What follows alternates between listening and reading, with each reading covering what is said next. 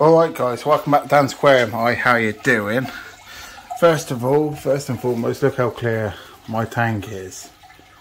It's clear as my tank's ever been, which I'm happy about. I used some API treatment in here, so that's good. Guys, I need to know the sexes of these rams. That's the big one. And there's the small one.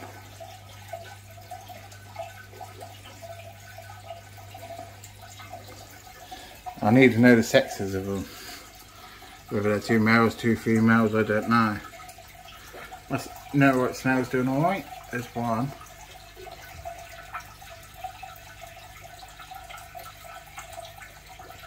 Can't get a good on camera. There you go, there's one. The other one's around there somewhere. The baby cribs are doing massive. I mean, look at the size of that one now.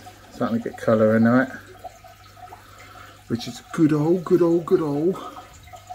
So yeah, let me know guys if this one here is a male or female, and same goes to that one over there. I've never had rams before, so I'd like to know, and whether my angels are male or female. There's one, and there's two. Let me know. Let me know guys. Sharks there, he's enjoying life. The plants are growing. I put some root tabs in there from BM Aquatics, which are in that tub there.